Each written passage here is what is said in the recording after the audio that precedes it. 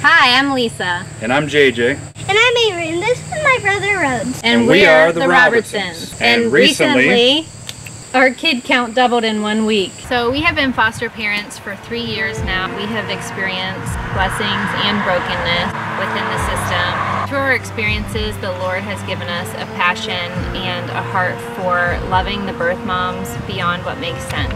There's so many stories out there about birth moms losing multiple children, just a continued broken cycle. A lot of these birth moms were in the foster care system. Some of them aged out unadopted. Some of them became pregnant while in the system. Many of them experienced their own levels of abuse and neglect. Going into our journey into orphan care, we've just realized that these moms are just second generation orphans.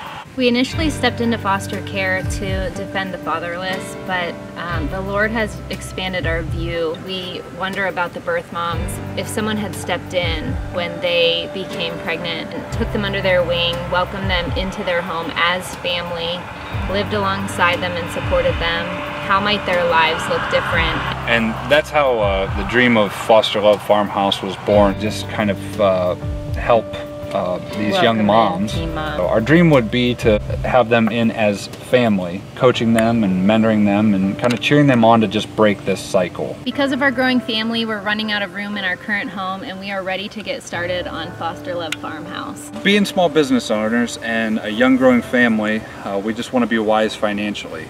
We do want to step out in obedience and do what God has called us to do. Let's partner together to change the lives of young moms and to help break the generational cycle.